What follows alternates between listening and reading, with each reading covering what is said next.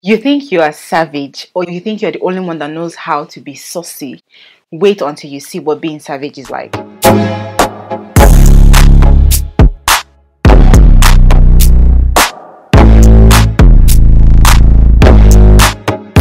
What's up, wonderful people? Welcome back to Everything with Sandy. And if you're just seeing my face for the first time, welcome. I'll just say that you subscribe and put on the notification button, because here we're going to give you all the important and juicy information that you need. And for my returning subscribers, thank you guys. You guys are my champions. And just to go right into what we have for today, guys, apparently we go ahead praying to land that very wonderful job. We pray to God, to land that job that we have been aiming for, that job that we have been begging God for. And at the end of the day, it feels like God grants our request, but then village people, this is what they call village people, enemies, will not allow you to succeed and triumph the way you should, because it feels like at the last minute where you're supposed to actually bag the job, then you do something very, very stupid, you do something very, very awkward, and then you lose your opportunity. Now, I know that there are a lot of factors that can make you not ace your job interview. Maybe unpreparedness, or maybe you lack some of the qualifications that they need for that job, or it could be your mode of presentation was not so great and you were not impressive enough to the employer, or a couple of other reasons. And there's some factors that you cannot even help. There are people that go as far as not giving you a job because of where you are from, your ethnicity or whatever, or your religion. There are many very weird reasons. But then you have situations whereby you actually are qualified for the job, you have all the criteria, but one little thing that you do will actually tarnish your hard work. Now let's look at the matter for today. So this one is a behavioral problem. Now this doesn't have to do with the person's qualification or whatever the case may be. This is technically behavioral problems. Now let's just look at what's happened here, guys. So it says that a man failed to make it past the front desk during a recent interview after the hiring manager posed as a receptionist test his moral standing. He didn't even pass the reception, not to even talk of seeing any of the offices. From the reception, they just told him, my guy, use the exit, use the front door, be going, just go. You cannot even stay for this interview. Apparently, what we don't know most times is that employers use different ways or different modes of interviewing potential employees, but you wouldn't know because you would just expect that, oh, it's the normal mode. You just go into the office, you talk to the employer. In fact, you don't even see the employer most times. You might see the HR or something. You might not even see the owner of the company. So people just feel like, okay, the only person I have to comport myself in front of are the people that are literally interviewing me. But that's wrong, because this person was literally away from the reception. He didn't make it past, he didn't survive. There are many people trying to apply for this particular spot that you're applying for. It's quite competitive, so everybody needs you to be at your best. And most times employees look for those that are qualified, but at the same time they look for people that also have good attitude towards the job as well, and in life in general. So he says the unlucky, because he was really unlucky, so the unlucky job hunter was shown the door no sooner that he had walked through it after giving off the wrong signals upon entry. The tale shared on the Reddit Life Pros Tip forum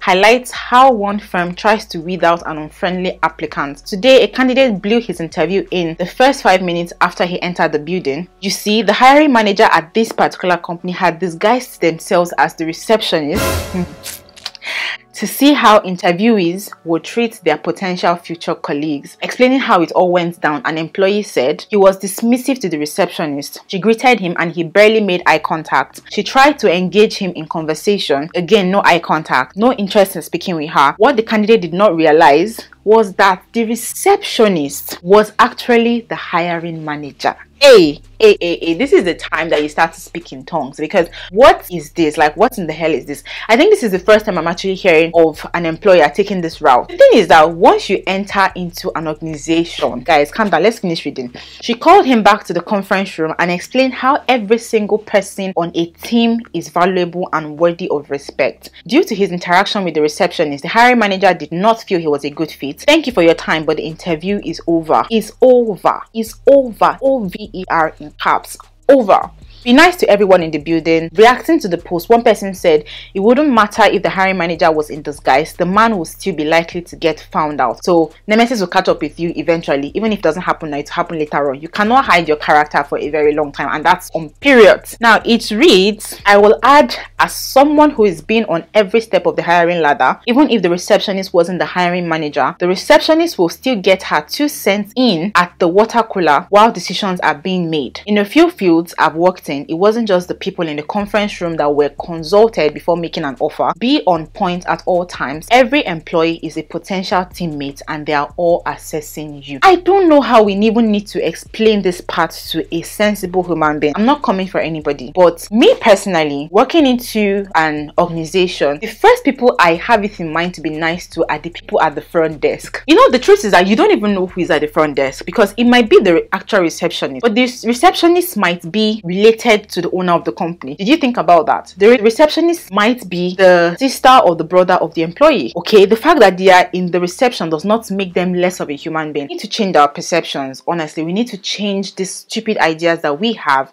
sometimes, these awkward ideas that we have sometimes. We need to work on ourselves. We have a lot of work. Some of us as individuals have a lot of work to do on ourselves. We need to change the kind of mindset that you have. You need to start seeing people as human beings, seeing people as equal, seeing everybody as the same. Because why would you walk into an organization, you are looking for a job, you haven't even crossed anywhere, and you are passing the front desk and you feel like the person sitting down in front of that desk does not deserve your respect, does not deserve your attention? First point contact that I am always nice to. I go to you, hi, good morning, I'm here for an interview, blah blah blah. Why is it difficult for you to make eye contact? Do you think you are better than the person that is sitting across that table from you because they have the word receptionist? Receptionists are human beings. It's a noble job. At least they are not stealing from people, or they are not doing shady businesses or doing things that are illegal to make a living. So please, let's all try to be very respectful people, everybody in the company. There's this part that I actually had in mind while reading this. It said the receptionist will still get her 2 cents in at the water cooler while decisions are being made. And what I understand from this is they're trying to say that everybody has an opinion, especially when it comes to like employing people. This receptionist was there when you came for the interview. The employer might be fond of the receptionist. I might just pass the receptionist at a dispenser. Maybe the receptionist is trying to get water. I might just pass the receptionist and be like, what did you think about that candidate that walked in today? What do you think about him? And that's it. Basically, whatever that person says might make or mar you're getting that job. Maybe you've seen the employer and you were able to pretend to them that you are a nice person, you are polite. Employer is so sure that they're going to take you and just bumps into this receptionist and is like, what did you even think about that person? Expecting that they were going to say nice things about you. And then suddenly the receptionist is saying, oh my god, that candidate was so horrible, passed me at the reception, he didn't even try to greet me, he didn't even try to say hi to me or whatever. Obviously, there is no way that employer will give you that job again, because they now know that you were being shady, because everybody knows that anybody meeting an employer is always trying to create a front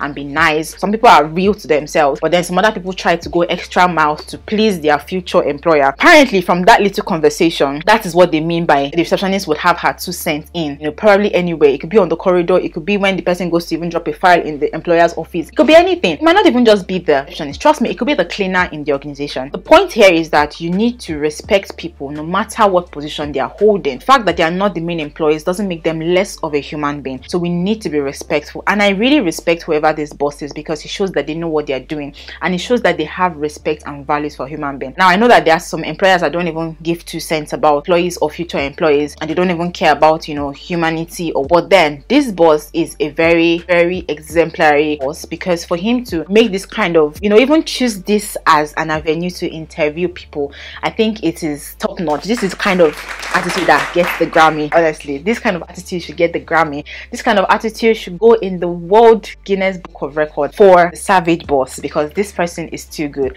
And these are the kind of people that you'd like to work on. These are the kind of people that you vision yourself working under, because you know that there are people that will not just care about their job or their company doing better, but will also care about their staff and their employees as well. So guys, I hope that we have learned 1 or 2 things. See, in this conventional period, people are taking different routes to different things. People are leaving the normal route of things or normal process of things, and they are using other methods. There's another video I would up with. It's still regarding this employing tactic or employing methods, that something similar to this one as well, but it was another means that the employer used as well to employ candidates into his organization. A different one as well. And it's good that we know all these things, because it's not just enough to just look for this job, because you could use 5 years to look for a job and finally get one interview slot and go for the interview and still blow your chance even before. What would this person tell their family members now when they say, oh, how did your interview go? And you say, I was walked away right from the reception. It's quite embarrassing. I don't think this person will have the mind to even tell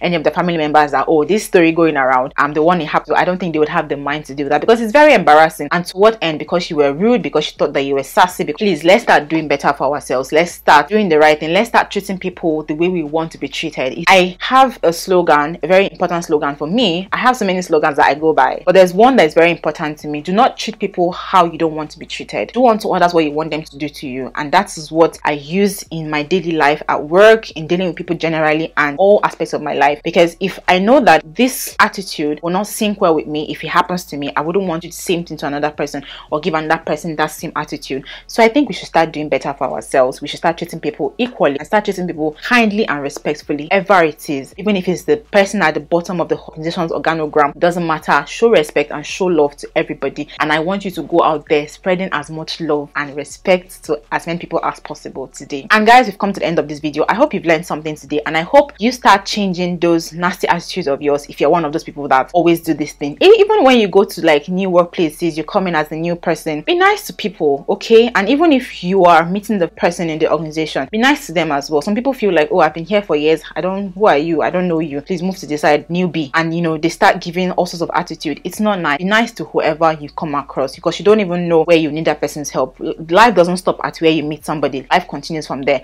and it's a small world. We all know that already. And you could meet this person in a higher position later on where they will be of help to you, or it could be a relative of that person that you treated poorly. So you never just know. So always be at your best 24/7. Always. The watchword there is always be at your best. And guys, this wraps up this video, and I'll see you in my next video. But before I go, if you have not liked this video, please like this video and also subscribe and turn on your post notifications, so when I bring videos like this similar to you, similar to what you like, you'll be the first to know about it. And until my next video, take care. I'll see you guys.